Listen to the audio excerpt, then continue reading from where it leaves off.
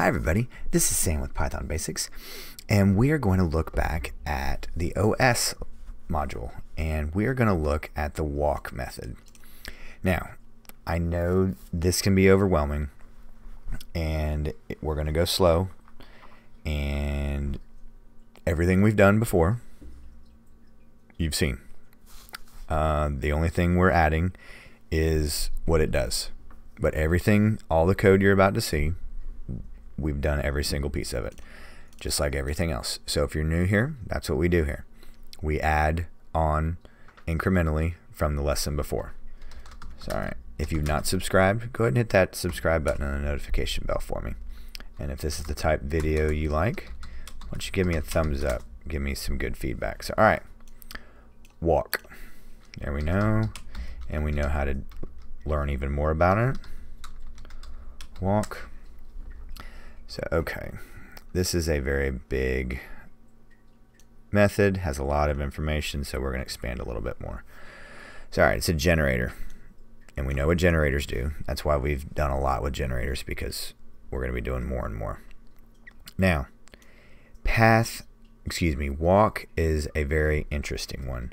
The example that I'm going to be using is, it took me a minute to do it, but it will literally walk through a directory until it stops finding other directories, because it will go and give you the total list of files and go on. So the folder that I've found only has a couple of directories in it, subfolders, and then none of those have folders inside of them.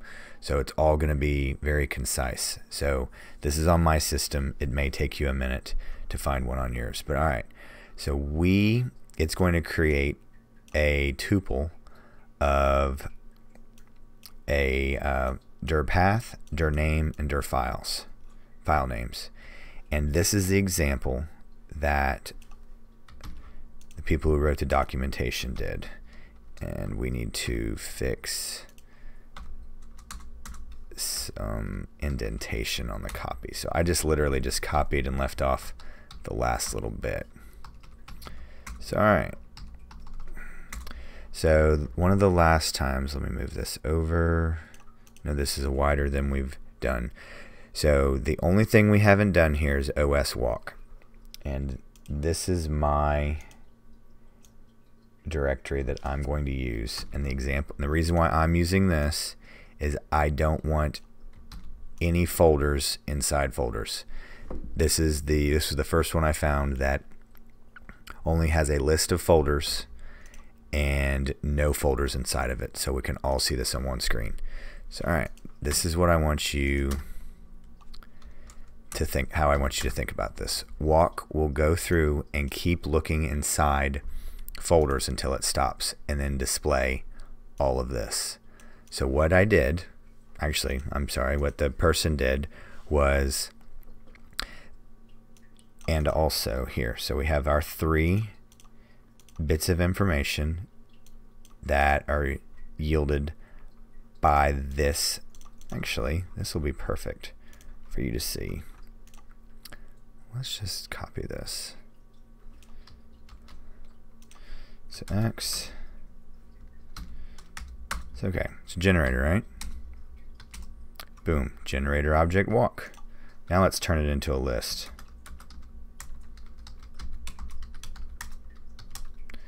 So boom.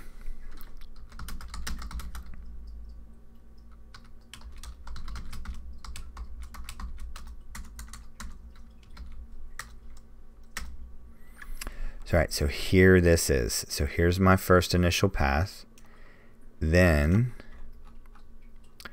here are my dir names. Then here are my file names. Right here. Done. File names. That is the breakdown, just like the documentation said. So then they took and renamed those variables. So I want you to print out the root, which was the original path, the root path. Then assign that to the new name which was the files, and we know about join, that it adds together. And what this does, and we also know about get size, it finds the size of the file. So what this is saying is, I want you to add up the total size of the file in that folder, all the files in that folder, and then the length of how many objects are in there, how many files, the len, and then spit that out. So now let's run this. So boom. So this original, my original folder, and I'll pull this up so you guys can see it. This is the folder that I used. This original folder, it consumes this many bytes. I think that's what, one, so that is 15.8 gigabytes. It has 155 non-directories, excuse me, 55 non-directories. And then, so that's all these. Then here are the directories in it. So 1, 2, 3, 4, 5, 6. So it has 60 objects in it. 55 of them are files. Then these go through and name each of them. That's the name of that folder. That's the name of that folder. And these are the sizes and the amount inside of it. So this, all of this right here, so you can toy around with this and play with it, is literally inside the documentation. I didn't write it. You can copy and paste it. But what is most important, it's going a little long, sorry. Walk goes through until it exhausts, until it finds no more folders. That's what you're going to see. So if you grab this right here, this is going to run and run and run and run. Well, why don't I show you? Just so you can see. All right, let's use this. Let's put this inside our string, and this has to be a string.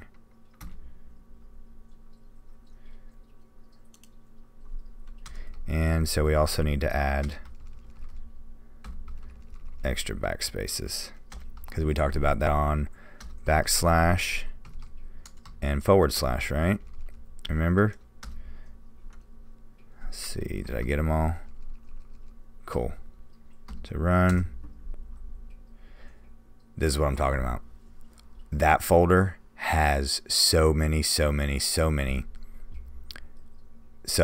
in it, and it's literally going to run until it gets exhausted. So that's why I didn't use that example. Okay, way much longer than I wanted to. So okay, as always, thanks for watching. Don't forget to click that like and subscribe button, and most important, the notification bell. And please, please, please leave any comments, questions. Have been really getting some really good questions. They're very, very helpful, because that helps me fill in the blanks of where I need to go. You guys, this is your channel. Help me lead the channel where it needs to go. So as always, thanks for watching. Stay tuned, and we'll see you next time. Bye, guys.